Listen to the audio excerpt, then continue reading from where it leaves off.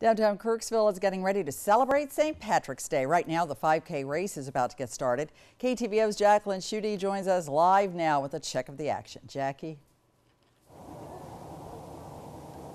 Hey, thanks, Marlene. I'm here at the St. Patrick's Day event in downtown Kirksville, where the 5K runners are almost about to start. We're going to go ahead and start the race with lighting the cannon. All right.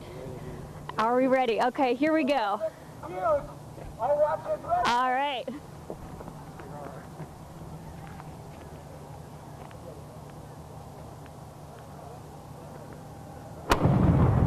That was a fast one. And the runners are off. It looks like we have a great crowd today. Some wonderful weather for our 5K here.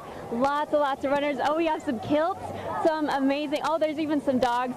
I saw a dog that had a TY costume. It was probably one of the cutest things. So a lot of people out here for the 5K race here. And we're gonna check back in at 6:15 for the St. Patrick's Day parade. So we'll see you then for KTVO News at 6. Reporting in Kirksville, I'm Jacqueline Schutte for KTVO News. Good job, Jackie.